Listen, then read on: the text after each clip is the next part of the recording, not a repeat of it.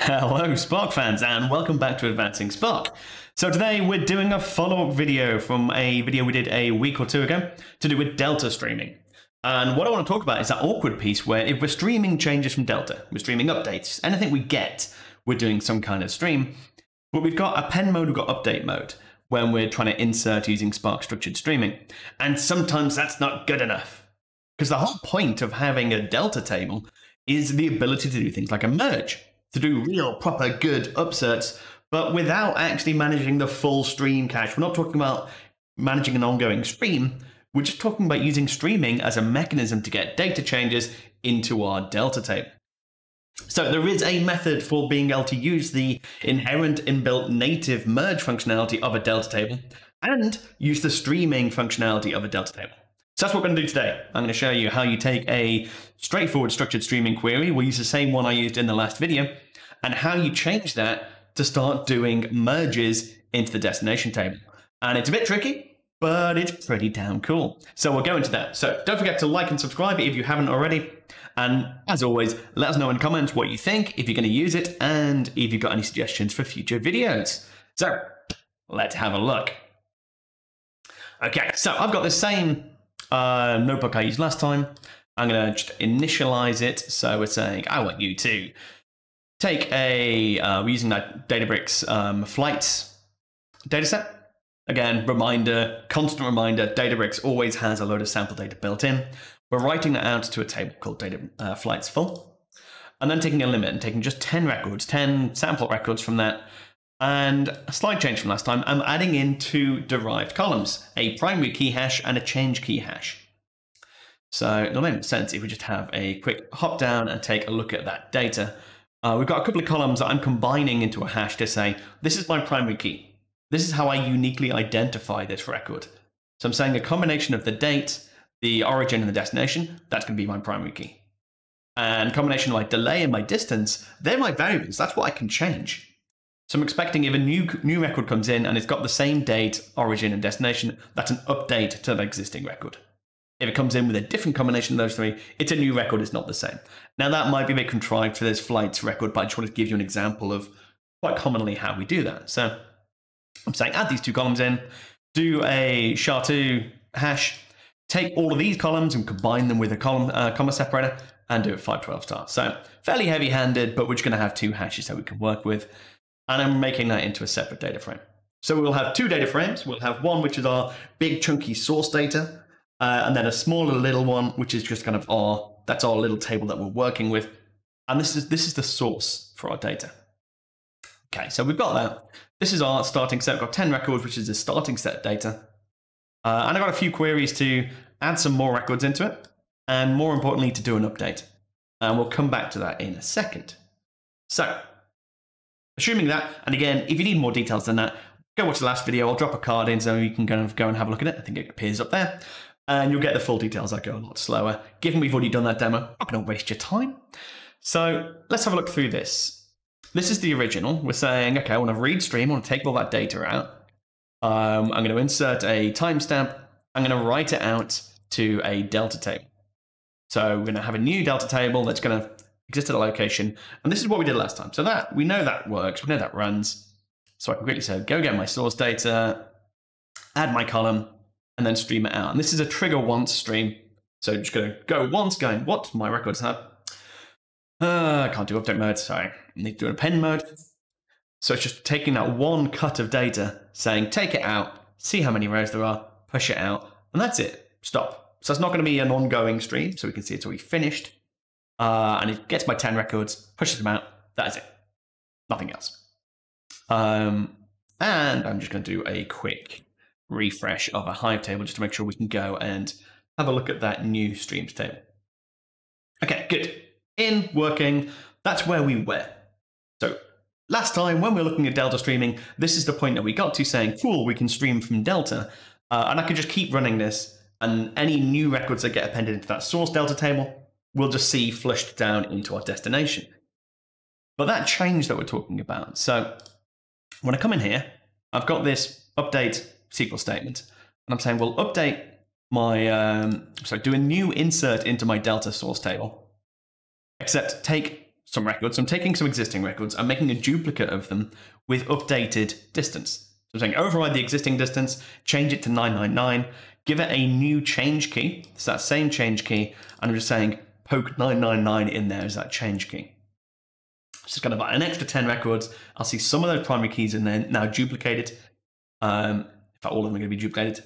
And we'll see these updated records for that 999. Okay, so there we go. So we've got a load of ones in there that are 999. To each one, I've got my original record, and I've got my new copy of that record.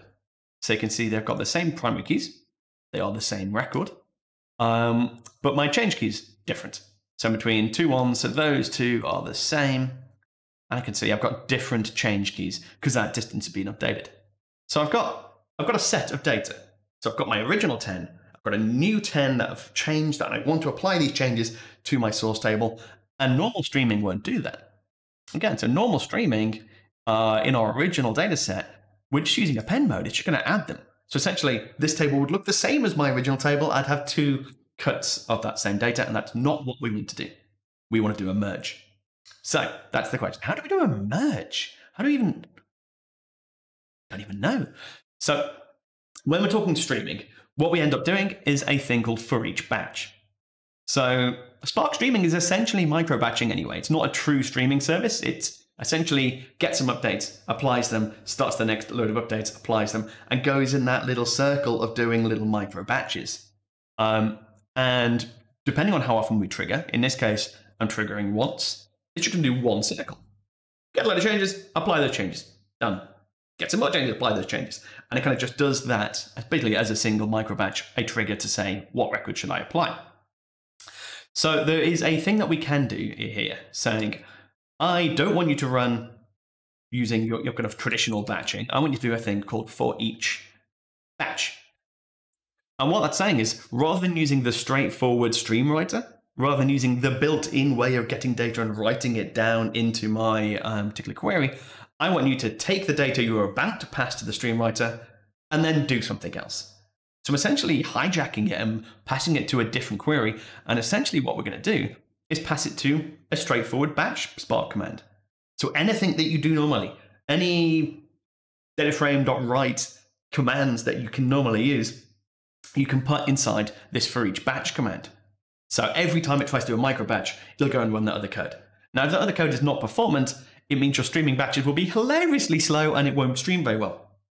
In this case, we're doing a trigger once. We don't really care if it's not that performant. And if you're doing things like merges on the fly, you need to be super careful about performance. So it's not magic, but it's pretty cool. Okay, so what do we need to do a merge? So there's a few bits and pieces. So first, I'm going to bring this in. So we're going to do a PySpark merge rather than a SQL merge. So I'm bringing in the Delta tables library. I'm saying there's a new Delta data frame, which is, and I'm using Hive for this case. So you can do for name and point it to a Hive reference, or you can do for path and point it to a place in the lake. In this case, I'm saying, well, just whenever I refer to Delta DF, I want that to be that Delta stream.flight stream. So that is this original destination that I've already saved. I want that to be the thing I use for my destination. Okay, so that makes sense. I've got that. And then the way this for each batch works is it needs some kind of destination. Right, so it needs a function. I need to tell it this is what to do when I activate. So I need to define some kind of merge to diff. So it's a function that it's expecting to call. And again, this isn't a like UDF style column by column function. It's going to pass a whole batch over to this. And what it does is it by default expects it to have a data frame and a batch ID. And it's a little bit weird in that we don't actually have to specify those inputs. So we say for each batch, call this function name, and then automatically passes to that function the data frame and the batch ID. A little bit weird in that it's automatically understanding what the function expects, passing the relevant things to that function, and we don't really get a chance to intercept it here. But essentially, we can now just write something that would be a normal batch command. So I'm going to cheat and do a blue Peter. So here's what I made earlier. So saying inside here, I want to, firstly, I'm just going to print out a quick statement, doing a quick F string inside the for each batch. This is my batch ID. This is how many rows I see. And I can just say micro dataframe.count.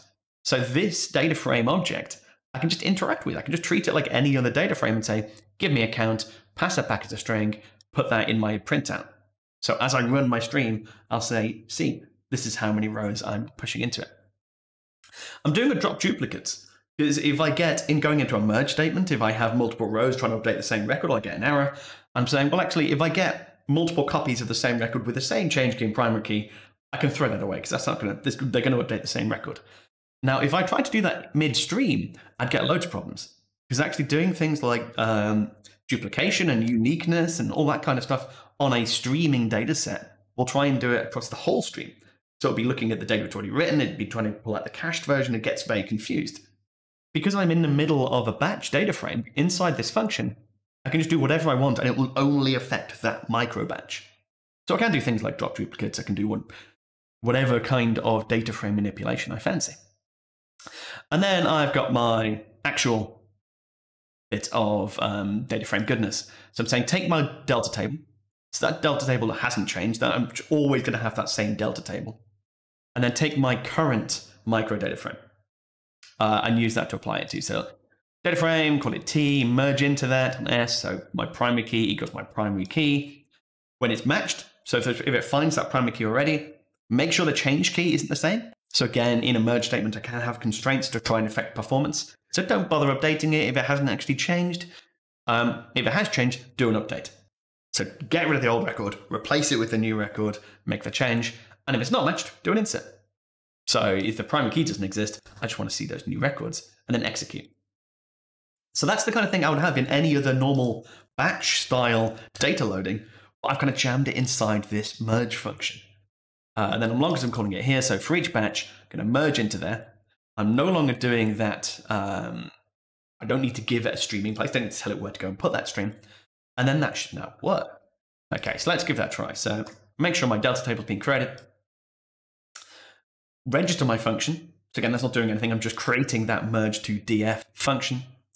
And then here I can just run this and we should see that update happen.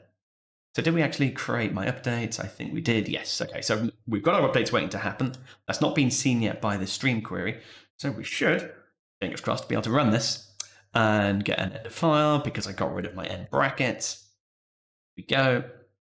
And then again, we're still doing trigger once. It's not just going to get one bunch of updates, put it through that merge statement to try and apply them. But we should hopefully see those changes just applied.